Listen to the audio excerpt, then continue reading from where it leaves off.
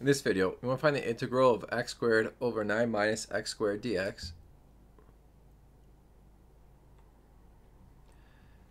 We're going to use partial fraction decomposition.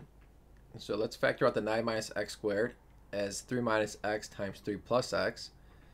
So the first fraction will be a over 3 minus x, and the second fraction is b over 3 plus x.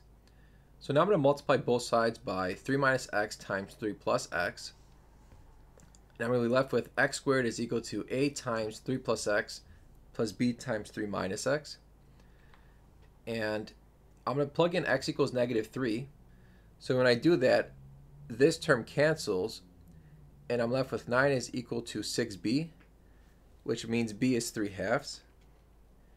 And now I want to cancel all the 3 minus x, so I'm going to plug in x equals 3 and get 9 is 6a, which means a is 3 halves. So now I'm going to go back over here, replace a with 3 halves and b with 3 halves.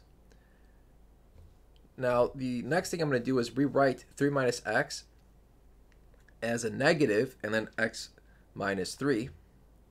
So this negative outside will distribute. And so now that I'm ready to take the integral of this. So the integral will be negative 3 halves ln of x minus 3 plus positive 3 halves ln of x plus 3, and then plus a constant c. And that is our final answer.